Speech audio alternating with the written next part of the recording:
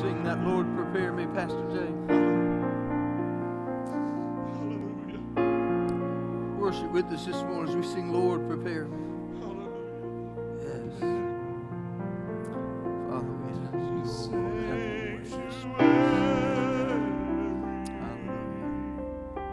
Pure and holy, tried and true, and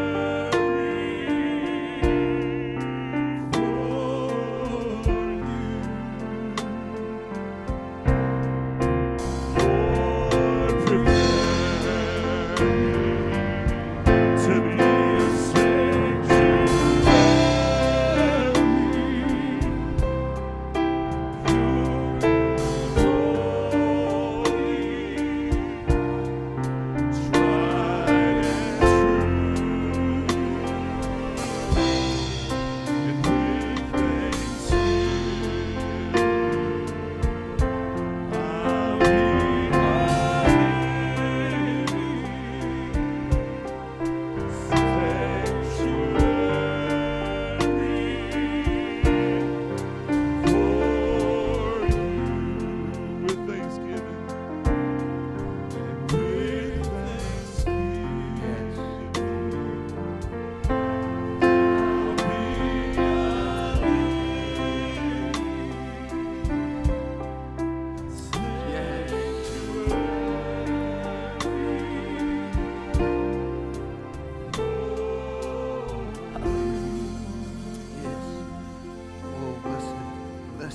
Father, we love you. Lord, I'm so thankful, God, for your sweet Holy Spirit abiding in this place today. Lord, my prayer today is that it would be you and you alone that's seen and glorified in this place. Let your word go forth today with power, with authority, with healing, God. Lord, I pray in the name of Jesus Christ, anything that would hinder or distract, Lord, may it find no rest in this house today. Lord, as I come today, Lord, I confess the reality is I'm nothing, Lord. I testify publicly, Lord, I acknowledge it before men today, God, that you and you alone are my strength, the very breath that I breathe. Lord, I'm nothing but a tool in your hands. Use me however you see fit, Lord, for your glory. Let it be indeed your word that goes forth today and not the word of a man. And I pray that it's you and you alone that's seen and glorified in this place today, in Jesus' name. Amen. Praise the Lord. You may be seated. If you have your Bibles, turn with me this morning to 1 Peter. 1 Peter chapter 4.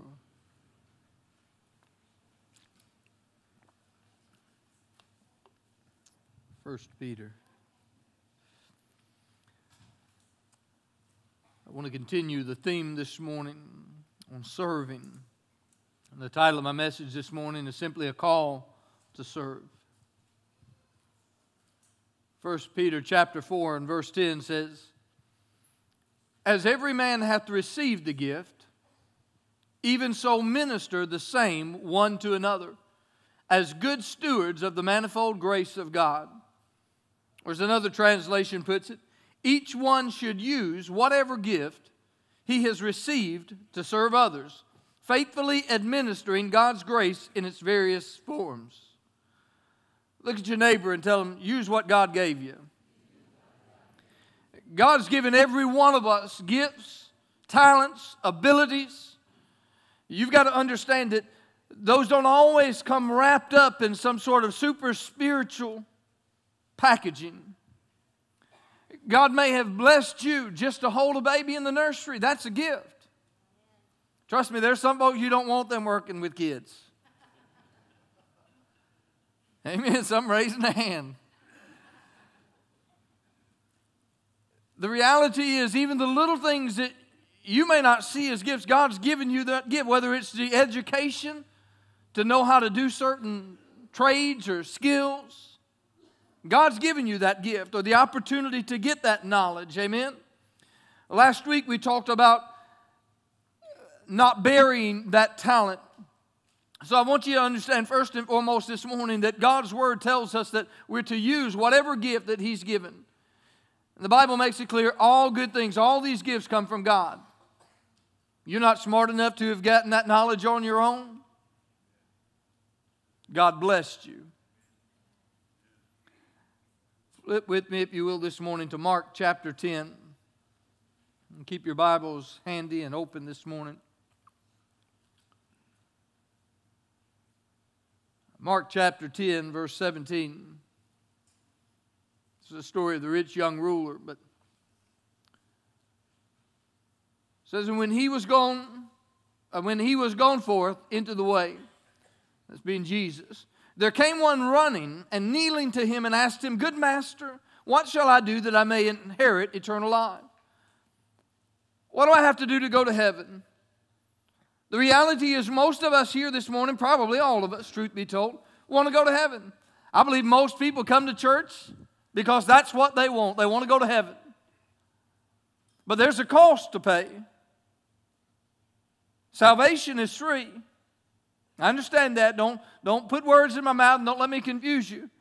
It's the grace of God lest any man should boast. But I want you to understand there's a cost for following Jesus.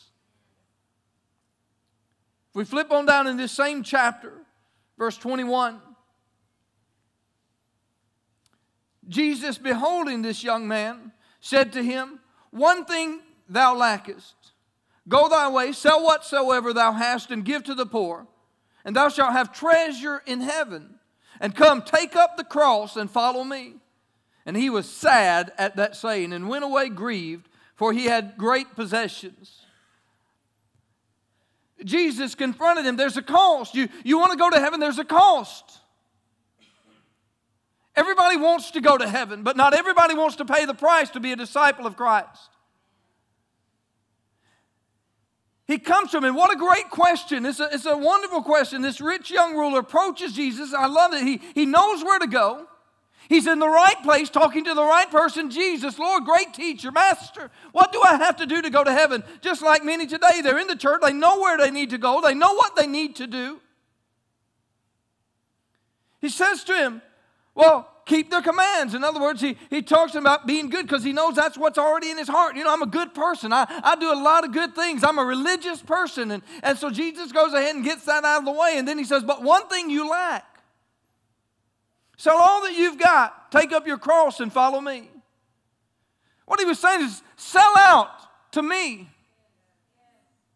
Do you really want to go where I'm going? Are you willing to sell out? Are you willing to sell out to the world to follow me? Because there may come times in life where you'll have to choose at that crossroad. Will I follow God or will I follow my plans? Will I follow God or will I follow what I want to do? Will I follow God or will I follow what my lover wants me to do?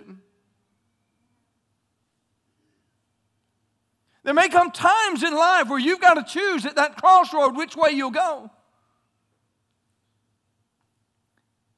One of the most tragic passages in all the Scripture is right here what I'm reading for you. It says this young man went away grieved and sad. Went away. Now he's just been given an invitation. You want to go where I'm going? Then that's great. Take up your cross and follow me. He invited him to follow him. He invited him, basically handed him a ticket to heaven. You want to go? Then go. Come on. He went away not because he didn't want to go. He went away because Jesus offended him. Now pay attention this morning. He didn't walk away sad because he didn't want to go to heaven. That's exactly why he came to Jesus. I want to go to heaven. What do I have to do? The issue, I know that some may say, well, because he asked him to sell everything. No, that's a byproduct of what he really asked him to do. The thing that offended him, he says, take up your cross and follow me. See, the cross is a symbol of death. If you take up your cross, then the money won't matter. The stuff you've got won't matter. He said, the one thing you lack, the one thing we need to deal with is you're not ready to pay the price to follow me. There's a cost. Listen. He says, take up your cross and follow me. and he went away grieved. I wonder how many walk away from God week in and week out because what He's asked of you is more than you want to pay. What He's asked of you is more than you want to offer. Dietrich Bonhoeffer, a German theologian and pastor, who was executed by the Nazis in 1945 for opposing their ideology and military campaign, he said, "Salvation without discipleship is cheap grace. Jesus never taught cheap grace. Discipleship is following Him, selling out. What we want today, we have an appetite for cheap grace. What we have an appetite for is microwave salvation. Let me come to church, get a microwave sermon, feel good about myself, and me and God are going to be all right. But that's cheap grace. The invitation was clear. It was given. You want to go where I'm going? That's wonderful. Here's the ticket. He holds it in his hand basically. Then take up your cross and follow me. The ticket is the cross.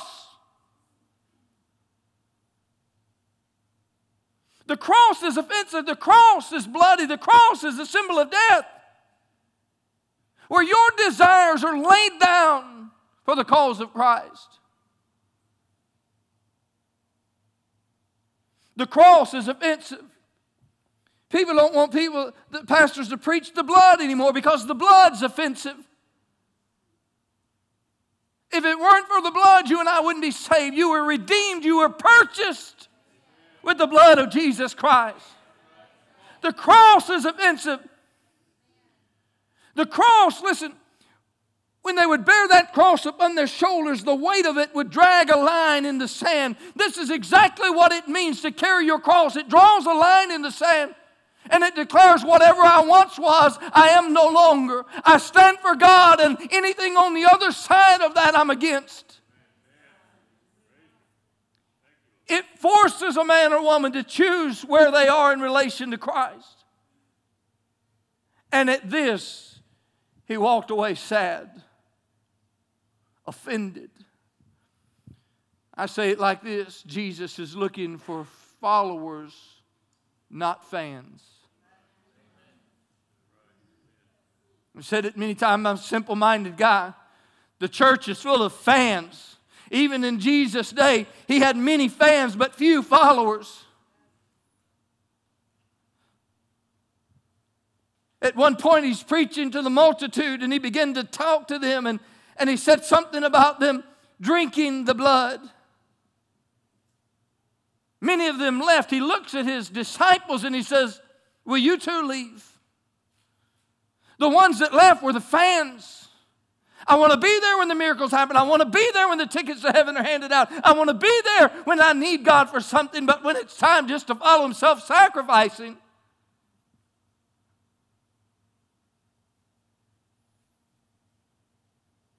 there's no such thing as cheap grace. He's looking for followers, not fans. See, in order to be a follower, it requires you to take your cross.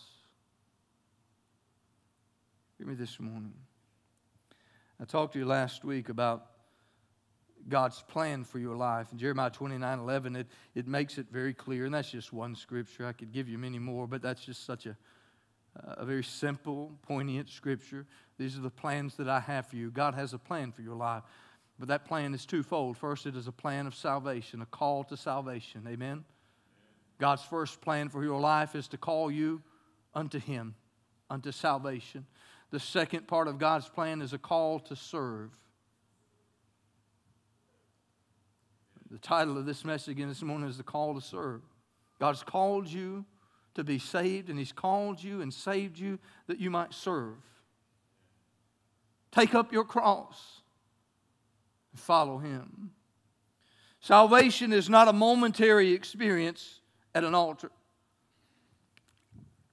You may come down to the altar and you may be saved in a moment, but salvation is a lifestyle. The moment that I was truly saved, my life changed, flipped right side up. It's a lifestyle. I'm no longer the person I used to be. When I took that cross up, Many times I came to an altar and I wept bitter tears. Many times I came with the fear of hell gripping my heart because I didn't want to go to hell. I knew I wasn't going to heaven. I knew that I weren't ready if Christ had came for me that day. And I'd come to the altar out of fear of going to hell, but I was not ready to take up a cross. I wanted the cheap grace. Oh God, forgive me, Lord. If you come today, God, I want to be ready, but I wasn't willing to take up my cross. I'm preaching to somebody this morning. He's looking for followers, not fans. I was a fan of Jesus. I wanted whatever he had to offer, but I did not want to pay the price to be his disciple.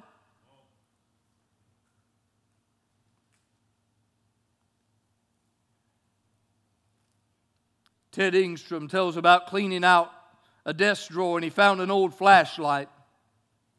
It wouldn't work, so he beat on it a little bit and then decided to take it apart. He noticed when he opened it up that the batteries were badly corroded. And then he realized the reason. He had put the flashlight in a warm and comfortable spot. But it was not designed or intended to be warm and comfortable. It was intended to give light. It says the Holy Spirit spoke to him and he said it's the same with us.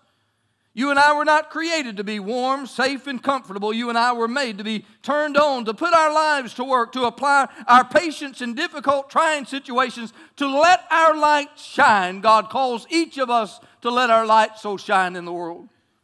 We do that through simple acts of kindness. And I say that this morning. I want to ask you, God has given you gifts. That flashlight was created for a purpose. Not just to be tucked away someplace. God has given each of you gifts. You may be a 5-talent person. You may be a 2-talent. One. Every one of us have been given gifts by God. So I want to ask you, are you using those gifts for God's glory? Are they tucked away because you're quite comfortable? See, many come to church week in and week out. We're comfortable. But God called you to more than that. The gifts belong to Him. Every one of those gifts are to be used for the glory of God. Last week we uncovered this parable of the talents where this man had been given 1 talent and he buried it in the earth. And when his master came, he said, "You wicked and lazy servant." God's words, not mine. You may look at this and think it's not much, but I told you again last week the talent was a weight. It was how much something weighed. So if he had been given a talent of silver or whatever, it would have been more than years' worth of salary. Depending on what that talent was, whether it was gold or silver or brass or whatever it may have been, depending on what it was, it may have been by itself enough for him to live the rest of his life on. Some of us, we've been given gifts that we use for ourselves. We've been given talents that we use to live our life however we want it, but we've buried it in the earth. We've invested it in the world where there will never be a return. The gifts that God has given you is intended to be used for His glory, for eternal things. There's nothing wrong with using them in the world. If God's given you that, hear me this, let me meddle a minute. If you're a great salesman, God didn't intend for you just to make an almighty dollar with the gift that He's given you to communicate. Why don't you tell somebody about Jesus? If you're a great cook, when's the last time that you've cooked for somebody in need besides just your family?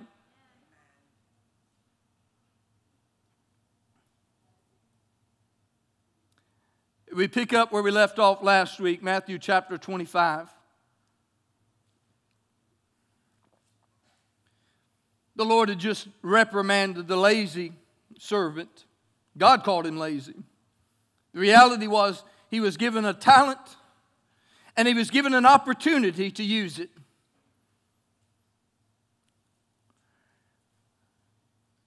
I want to begin with verse 41 this morning, but he was given a talent and an opportunity to use it. Let me meddle a moment. I could deal heavily on excuses this morning, but I assure you there will be no excuse that even comes from your mouth. You won't even be able to so much as utter an excuse when you stand before God in judgment. And he asked, why didn't you use the talent? What did you do with what I gave you? Well, Lord, I was busy, and God, I had the kids, and God, I had this, and Lord, I had to work. None of those things will even roll off of your tongue.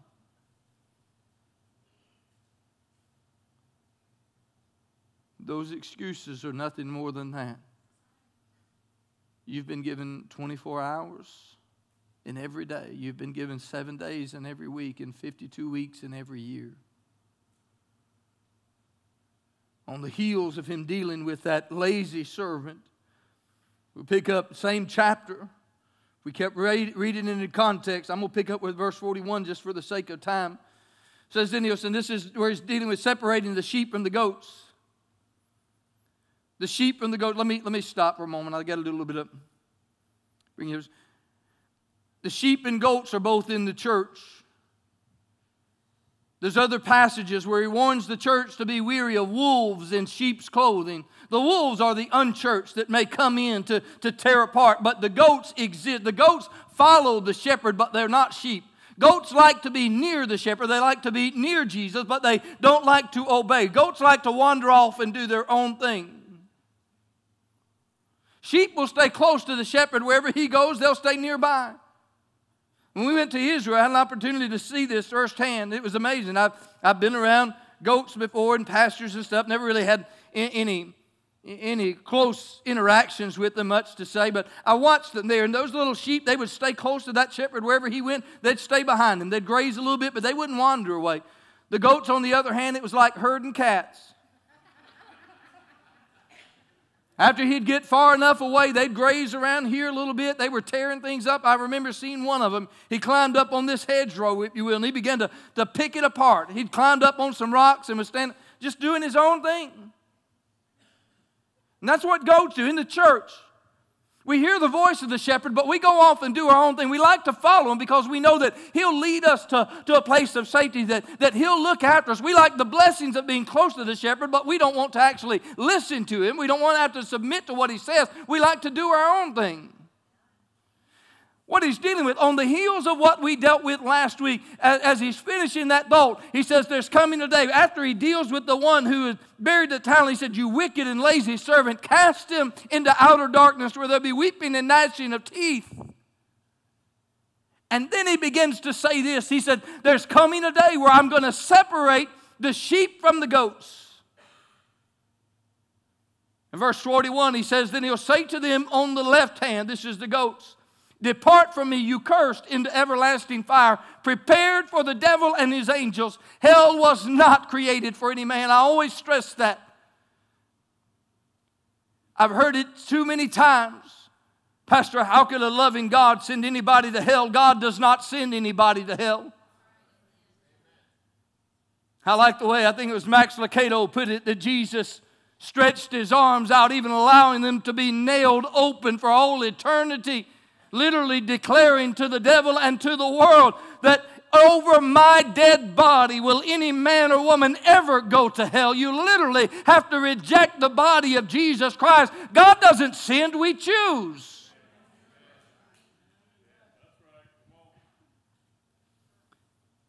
He says, he'll say to them on the left hand, depart from me, you cursed, into everlasting fire, prepared for the devil and his angels. Why? Because I was hungry, and you gave me nothing to eat. I was thirsty, and you gave me no drink. I was a stranger, and you didn't take me in. Naked, and you clothed me not. Sick, and in prison, and you didn't even visit me. Then shall they also answer him, saying, Lord, when did we see you hungry? When did we see you thirsty, or a stranger, or naked, or sick, or in prison, and we didn't minister to you? And then he'll answer them, saying, verily I say unto you, inasmuch as you did it not to one of the least of these, you did it not unto me. And these shall go away into everlasting punishment, but the righteous into life eternal. If I had read for you verse 31, it would have just been dealing with the righteous. It would have been dealing with the sheep, and basically it said the same thing. Enter into the kingdom of heaven, enter into the glory of God, because when I was hungry, you fed me. When I was naked, you clothed me. When I was thirsty, you gave me something to drink. When I was sick, you visited me. Then he'll say to those on the left, but you. Even the ones on the right said, Lord, when did we see you hungry or naked? He said, I'm telling you the truth. Whenever you did it to the least of these, you did that to me. To the ones on the left. When he confronted them, they said, Lord, when did I see you hungry or thirsty? If I would have noticed, God, I would have done something. The Bible says we entertain angels unaware sometimes. You have opportunities every day of your life to minister to Jesus. Someone rewrote this, and it's not heretical, it's not false teaching. I want to read it for you. He said, I was hungry, and you formed a humanities club and discussed my hunger. I was imprisoned, and you crept off quietly to your chapel and prayed for me. I was naked, and in your mind you debated the morality of my appearance. This one got me. All of these got me, but this one jumped out in my mind because I thought, how many times I can't count on both hands and feet. And if I used all of yours this morning, still probably wouldn't be able to count how many times that I've had to have this debate in church, because sometimes people come in and they don't look like they belong. They don't have the right clothes on. They don't dress like church people dress. Sometimes they don't smell like somebody you want to sit beside.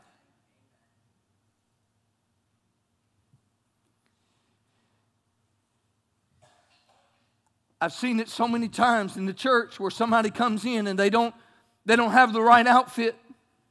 And we judge, how dare she wear that? I can't believe she wore that to church. Have you ever thought that may be all that they've got? The reality is, I told him in the first service, you know, God cares about the prostitute even.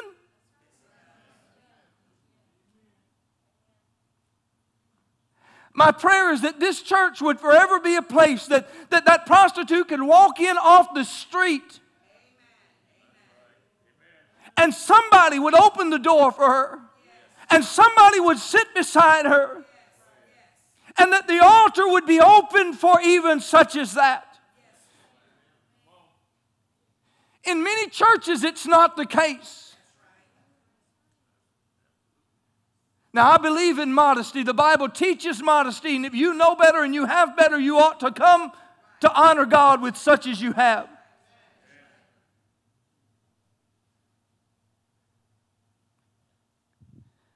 The reality is, one of Jesus' great-grandmothers was a prostitute. Rahab the harlot, look it up.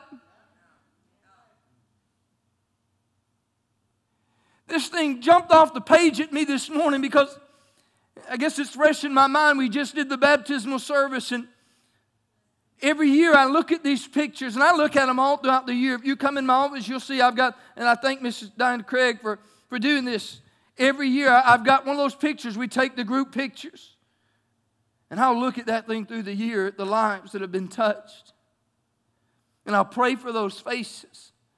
And I draw strength, and I'm encouraged by that. But there's a man whose face jumped out at me this year as I began to look. In 2012, I believe it was. His name is Dennis.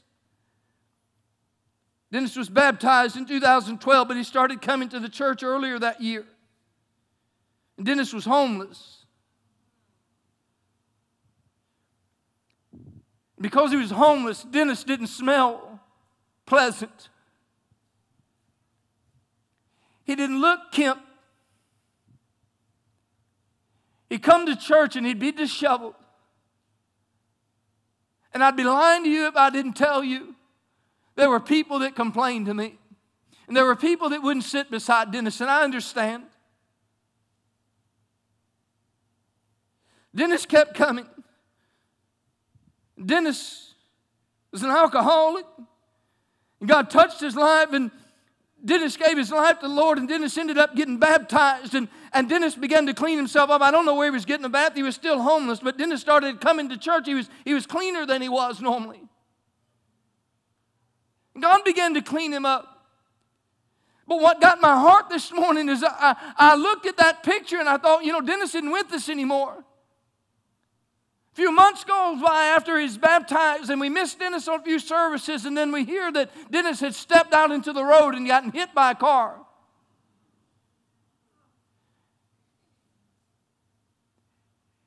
And I wonder, Dennis had actually told me there were other churches in our neighborhood that he had been in and he was not welcome.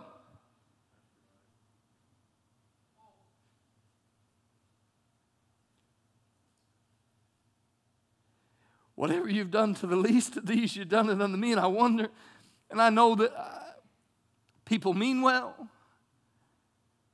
You know, I wonder when some of those people stand before God one day and he looks at them and he says, you remember when I came and I sat beside you and you quickly got up and you moved away? Do you remember how you went and complained to the preacher because I didn't smell good? He said, no, Lord, I don't remember you doing that. He said, oh, sure you do. Let me show you my face. This is what the word says. So whatever you've done to the least of these, you've done it unto me.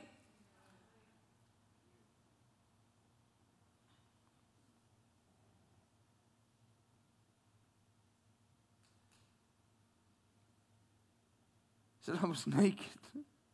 You didn't clothe me. I was sick in prison. You didn't minister. You didn't come visit. This one that rewrote, I was naked, and in your mind you debated the morality of my appearance. I was sick, and you knelt down and you thanked God for your health. I was homeless, and you preached to me about what a spiritual shelter the love of God was. I was lonely. You comforted me and left me alone so that you could go and pray for me. You seem so close to God, but I'm still so very hungry and lonely and cold.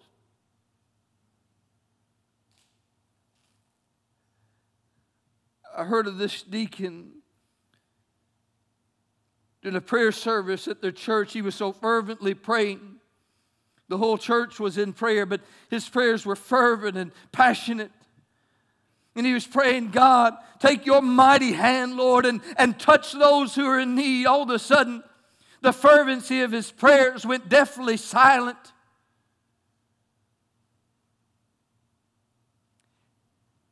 The silence of his prayers deafened the whole room to the point that others who were praying stopped and they began to look. Is Bill okay? The pastor finally went over to him, knelt down beside him and whispered in his ear, Bill, are you okay? He said, yes. But I just heard the voice of God say, you are my hand.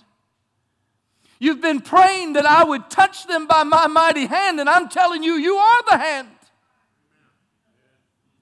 There's a song that says something like this. Look out and say, well, God, why don't you do something? He said, I did. I created you. You look around you and you see the troubles in the world. You see the problems next to you. And oftentimes we're guilty. We're saying, God, why didn't you do something? He said, I did. I showed you the need. You are the hand.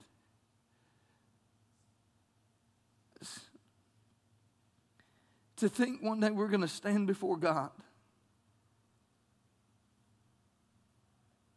And that's what he's going to say. Whatever you did to the least of these, you did it unto me. I shared last week some of the testimony of that young man in our youth group. But there's so many others that go through my mind. There's men like Dennis, and there's so many others that I've seen come to the church. And I thought even last week, and I said again this week, you have gifts. You can be an encourager, a friend. The truth is, I think there are countless numbers of people probably within our own little circle who would be alive today if somebody would have just so much as picked the phone up and said, I love you and I care about you and I'm praying for you. Or somebody in the church that wasn't one of their family members had bothered to sit beside them long enough to find out their phone number so that they could call and say, I've missed you. It's been a couple weeks. I haven't seen you in church. People come into God's house broken and empty, desperate. And we're like a flashlight. We're comfortable in our seat. Let me encourage you. I'm putting a plug in here. This isn't part of my notes. When we do our fellowship time, even if you don't put anything in the basket, get up out of your seat. Greet somebody. Shake somebody's hand. Hug somebody's neck. What if that were somebody that you had prayed for and you had longed for them to finally come to church in their first visit, and you got a room full of people and everybody's going around but nobody greets them? That happens.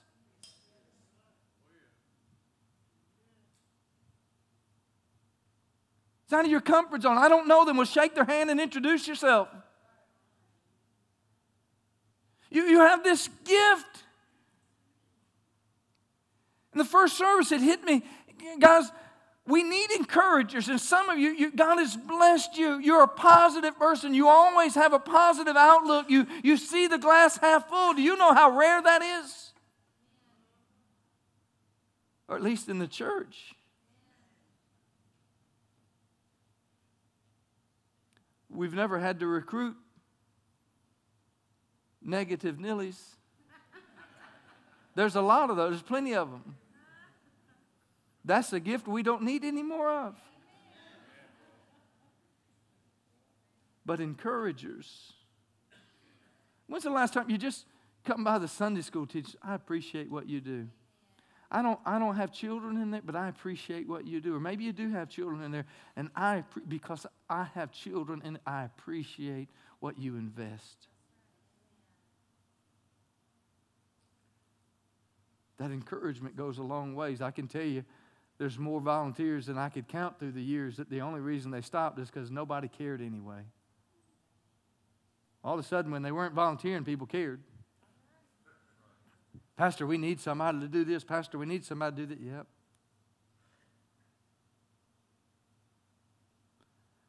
The reality, I shared this in the first service, I can count on one hand, and I want to commend those that are in this church that do that. I can count on one hand how many folks that I have that regularly encourage the pastor. I'd love to tell you that we had a whole church full. We have church fulls of people that are people and they have needs and they come, Pastor, I need this, and Pastor, I'm hurting, I'm going through this, and listen, that's my job, and I that's my calling. That's what I give.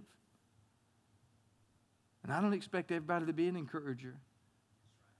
But I can tell you that God has used the gift of that handful of people. I'm convinced today that I wouldn't be where I'm at if it weren't for some of them, their timely prayers, their timely texts, the timely cards you get in the mail. Listen, if God's blessed you with a cell phone, you can call somebody and encourage them. If you can afford a stamp, you've got a gift that some people don't. You can write them a letter and tell them, I love you, I'm thinking about you, I'm praying for you. Some of you, you've been the beneficiary of some of those text messages or phone calls or letters that showed up at just the right time. Let God use the gift that He's given you, but that seems so small. You underestimate what God can do with you if you just let God have the gift that He's already put in your hands. So, Pastor, I can't offer God anything. I realized this morning, you know what? A little tiny pump, a small pump, buried hundreds of feet below the surface of the earth, can bring water to an entire village. Maybe you're that little pump. If you let God hide you in a place where it's not about you, but God gets the glory, God can bring that living water to the surface and change an entire nation. But the pump without the pipe will produce nothing. Some of you may say, Pastor, I'm not even the pump. Maybe you're just the pipe, a conduit. Then say, here I am, God. However you can use me, I am yours. I'll tell you, I pray until the day that I die. Never forget this. I don't know how to preach. I don't know what I'm doing. How can I? I've never done it before.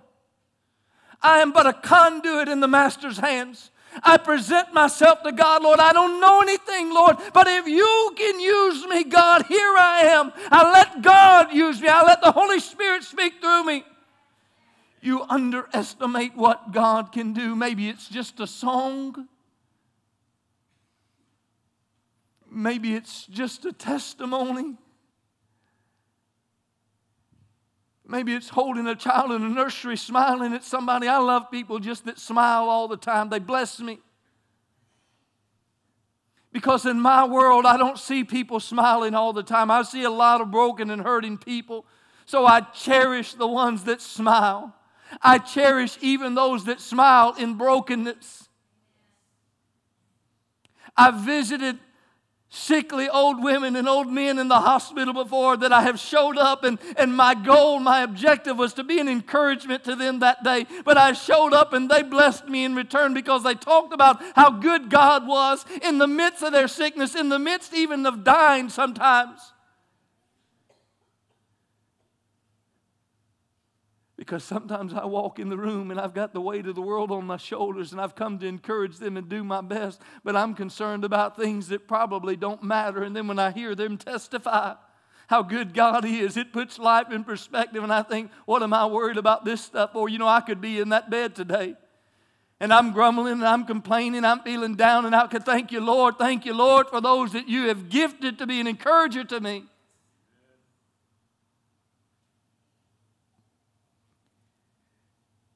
How many lives would be saved? I was thinking this morning, this young girl that I knew of, 13 years old, that overdosed so she'd never wake up again. And she succeeded in that. Because she didn't want to go home anymore.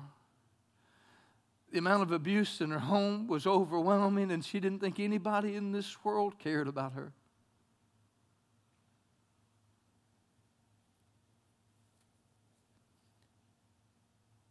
I want to tell you, church, the reality is those kids don't always live on the wrong side of the tracks. Sometimes they live in your neighborhood. Sometimes they're in your family. It's not always a poverty issue. So again, I share with you my heart from last week. If I can tell somebody I love them, I'm going to tell them I love them. They may look at me cross-eyed, they may look at me funny, but I refuse to let someone like that, whether they're young or older, I refuse to let them leave my presence if I can help it. And think nobody cares. Somebody cares. I may not know you, but I do care.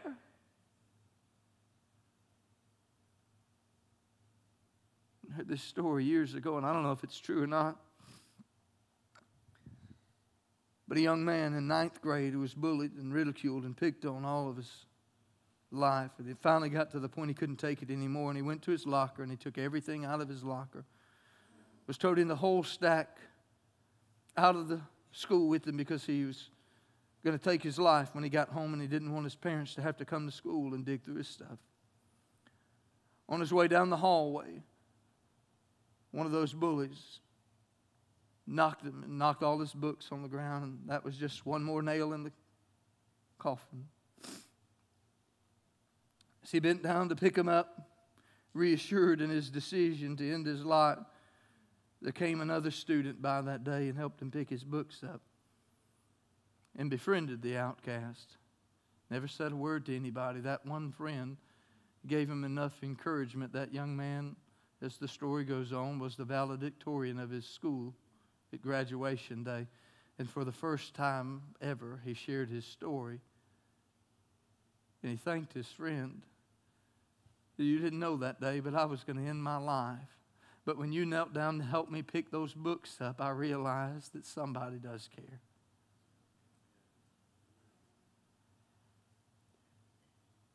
Whatever you've done to the least of these, you've done it unto me. Lord, if I knew that was you, I would have never missed an opportunity.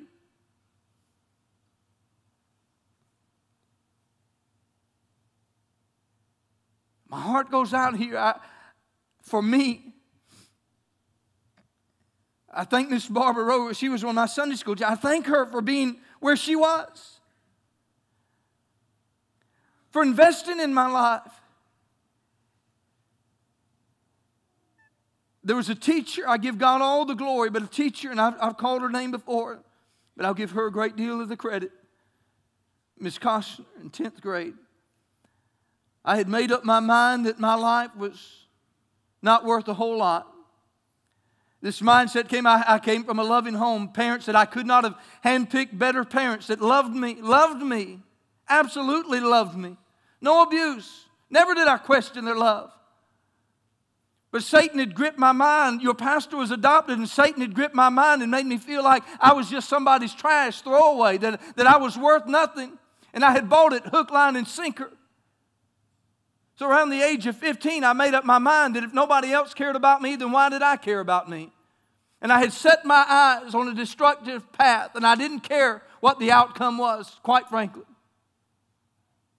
And I met this teacher, and I would do anything that I could to get in trouble. When this teacher handled me differently, I didn't understand what was going on. Not then. I'm not a real tall guy, but she was shorter than me, and I can still picture Miss Costner putting her arm around me. At the end of class, she would call me out, and she would begin to talk to me, to build me up, tell me what potential I had. I could see that she cared for me. I would love to tell you that I changed overnight. That didn't happen, but I'm telling you the truth. There were nights that I couldn't sleep because I believed what she said. I believed that she cared about me. There were nights that I couldn't sleep thinking, maybe she's right, I am wasting my life. It would be after that I was saved that I realized what she was doing was she was modeling the love of Jesus Christ. I identified her clearly. She never preached a sermon to me. She didn't tell me about Jesus. She loved me like Jesus. He said, Pastor, I can't make it. You might make a difference for one. This little illustration years ago of this man walking down the coast. Starfish had washed up all over the coast, and he's picking them up and throwing them in. There are thousands upon thousands. And one of the locals walks by him and says, you're wasting your time. You'll never make any difference. Without missing a beat, he bends over, he picks up another starfish, and he throws it in the ocean. He said, for this one, I made a difference.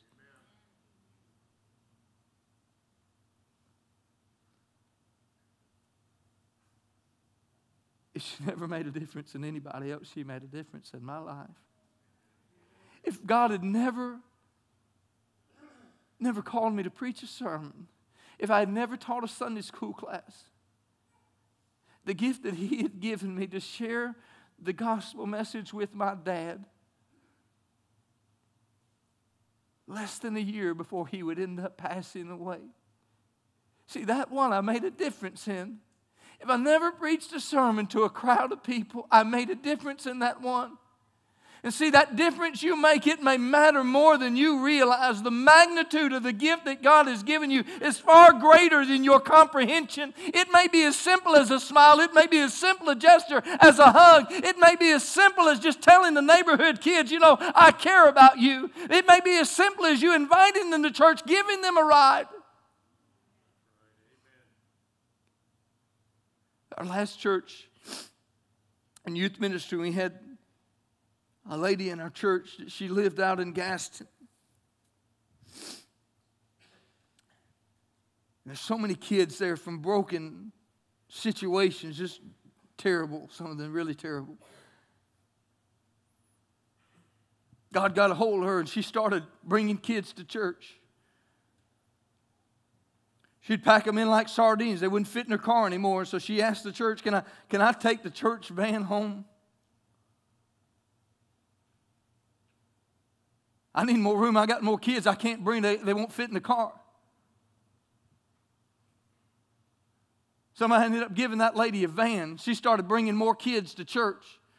We started feeding some of those kids breakfast because they wasn't eating at home. She'd bring them early enough. Listen, it cost her something to do what God had laid on her heart. She had to get up earlier, sacrifice her gas, bring kids that she really didn't know, who a lot of times created drama and problems that she had to deal with and clean up.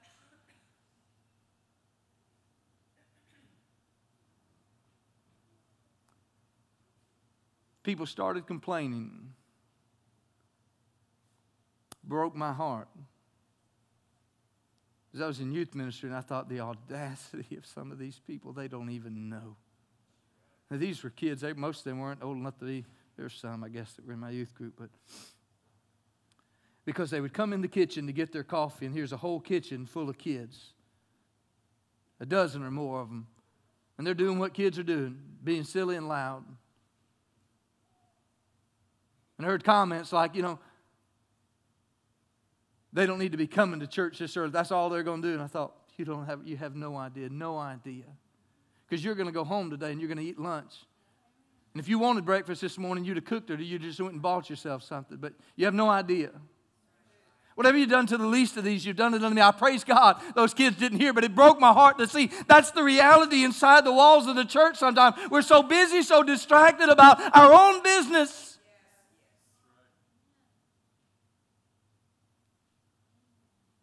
We started feeding them.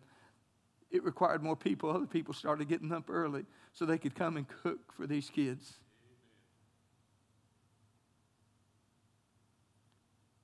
What's God put in your hands?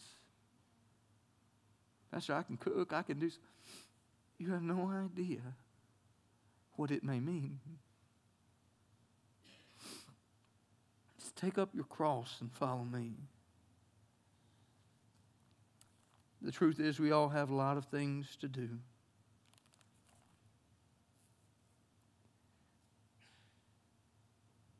We have such busy schedules. We have obligations and priorities. But let me just be real. God's given you 24 hours in every day. For some today, even if you say, I don't know what my gift is, you have the gift of life if you can't think of any others. Some of you shouldn't even be alive this morning. Others, you may not have such a drastic situation, but the truth is the obituary tells that you're fortunate, you're gifted today with breath. You have an opportunity. In line at the grocery store, to show the love of Jesus Christ, to tell others of the hope that you have, to be an encourager.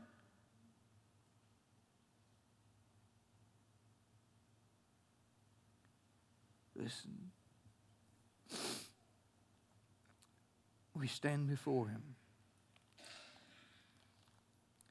We may be like this rich young ruler. Some say, well, I'm glad you're not preaching to me because I'm not rich, but you are. That talent that God's given you is so priceless. I don't know what that talent is, but here's what I know. If you're not using what God's put in your hands, you're going to stand before the Lord one day and give an account, and you will have no excuse. If you can drive a nail, I'm sure there's something you can do for God. There was a little widow woman. She went on to be with the Lord now, and some of you in here know her. She came to our church. You want to know how she came? Because she had a carport in her backyard that needed to be moved, and we had men who God had given strength that could go move a carport for a lady. One of these little ones that's just a little covering, if you will. Didn't seem like much. So we moved a carport for this little lady. And she started coming to church, and we fell in love with her, and she fell in love with us. And when she passed, we had an opportunity to witness to much of her family. God's given you the abilities. And I wonder how many of us are like the rich young ruler. This treasure that God's given us. In the parable of the talents, they went and traded. And that word traded, literally, it just means you take something of value and you exchange it for something you believe has more value. We do that with our hard-earned money. We go to a restaurant and we exchange it for a meal because we believe it's worth more than our hard-earned money. I've been to some restaurants that I won't go back because I don't think it was a good trade. I didn't get my money's worth. What a shame. When he was given an invitation to follow Jesus Christ, there was something that he held on to, and he didn't think that was an equitable trade. If I give this to you, I'm getting the short end of the stick. Hear me this morning. Some of you have been just like this rich young ruler. You're rich in spiritual things and you don't even know it. And you walk out of here still holding on to those things as though they belong to you. You've walked away from an opportunity to serve Christ. Every day you have an opportunity to minister to Jesus, not just for Him. Whatever you've done to the least of these, you've done it unto me. And sometimes those excuses are simply, Lord, I've got kids, and so I've got a spouse, and Lord, I've got all these other things, and we've got ball games, and we've got travel this, and we've got travel that, and Lord, I've got to work late, and God, I can't do that. You're riddled with excuses, but basically what you're saying is, Lord, that's not a fair trade. Right now, I need to invest that time that I have here. You're making a calculated decision every day you're investing. Now, if we're talking about dollars, I'm not a real smart guy, but if you told me there's a place that I can invest my money for a 1% return, and then there's a place that I could invest it and I'm going to get 100% return every time, I'm going to take everything I got and dump it into that.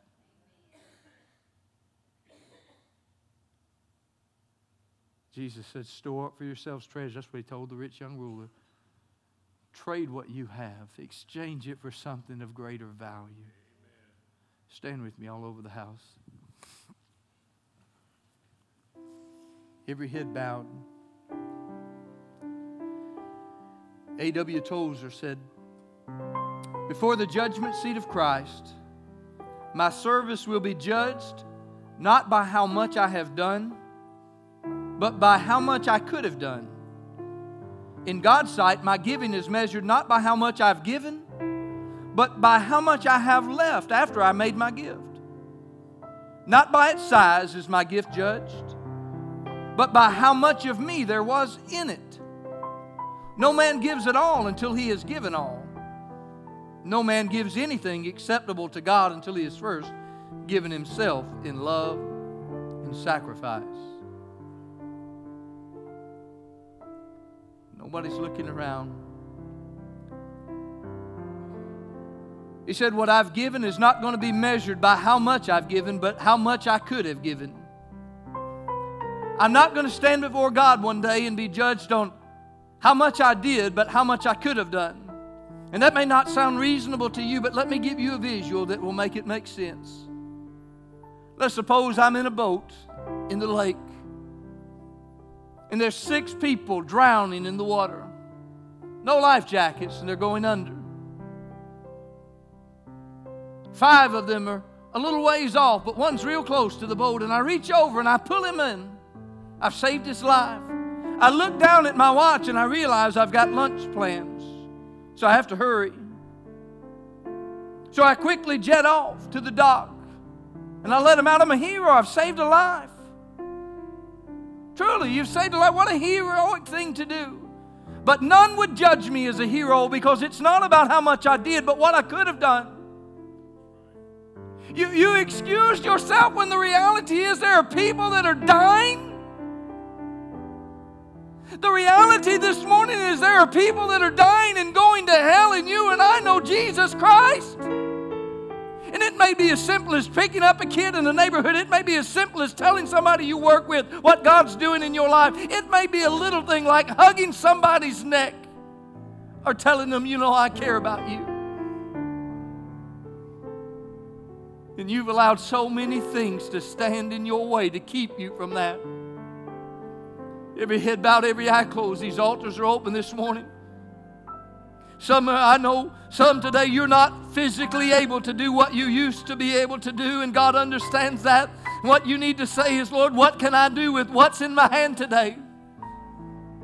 Some you may not be as young as you used to be, and I understand that. But God, I can pray. Lord, because I understand today, Lord, the seriousness of this, God, I'll pray with fervency that I never did when I was a young man. These altars are open this morning. I want to invite you to come. Maybe you can be an encourager. Maybe you can just be a friend.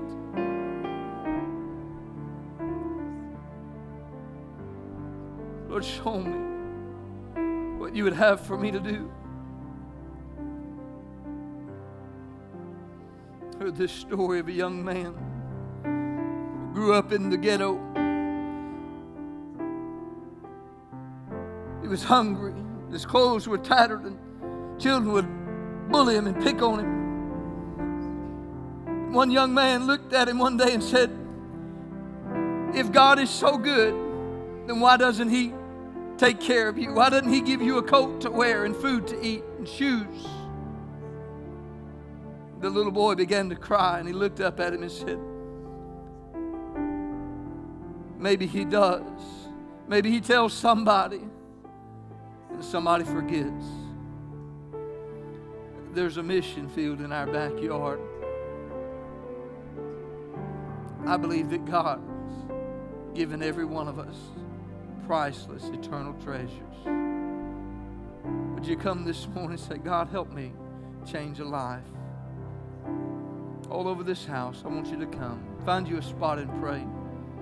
Open our eyes to see the souls of men and women around us, God. Maybe you can cook a meal for somebody that's sick. Extend a hand of friendship to somebody who has no friends. Maybe be an encourager to somebody that's so discouraged and broken and empty. I feel the Holy Spirit tugging on my heart this morning. There's somebody in here today, you feel so empty that you don't have anything you can offer. See, God can use broken things, you know. Say, God, I feel so broken, so empty. I don't have anything to offer anyone. But if you can use me, Lord, then here I am.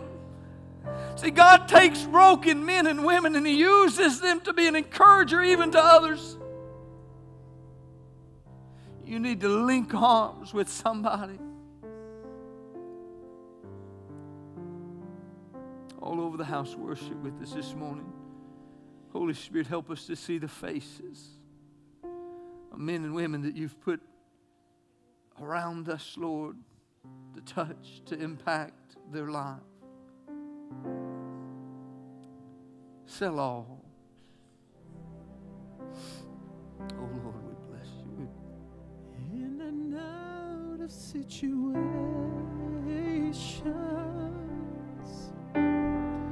the tug of war with me.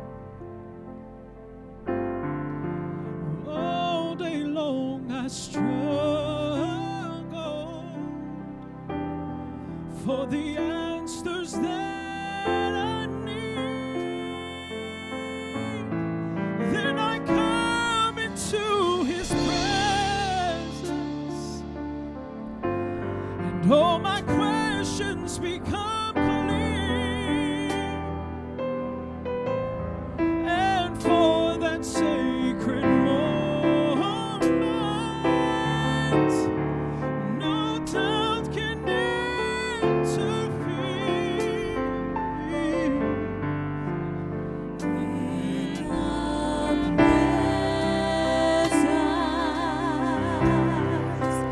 of Jehovah.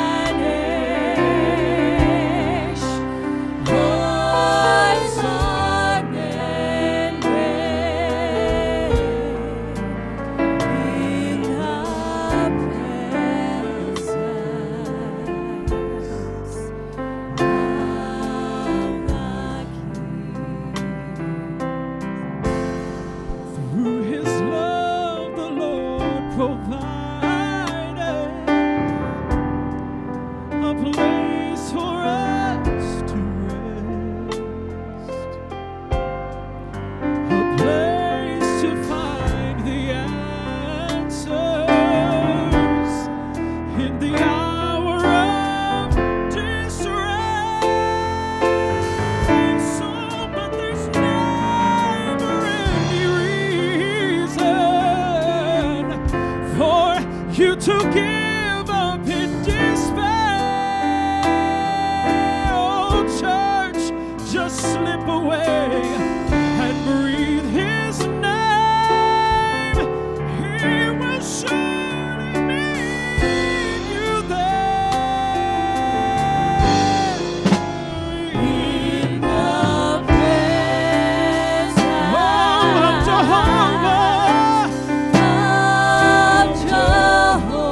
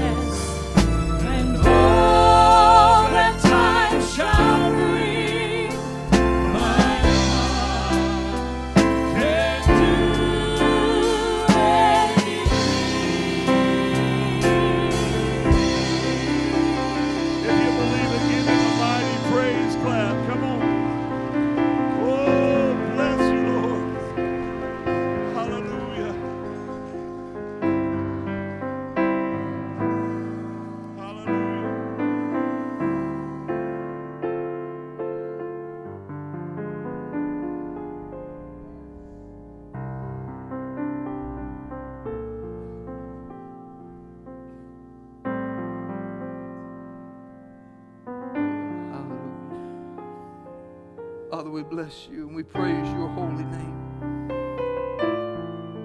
Again, my prayer as your servant this morning is that you would open our eyes to see the needs all around us. Lord, open our hearts, God, that we might open our hands to release the gifts, Lord, that you've given us with a sense of urgency. Your word reminds us that we must be busy about the Father's business while there's light, while there's time. For the hour comes when no man can work. Give us a sense of urgency, Lord, and awareness eyes to see the souls of men and women around us, God, that we would be passionate.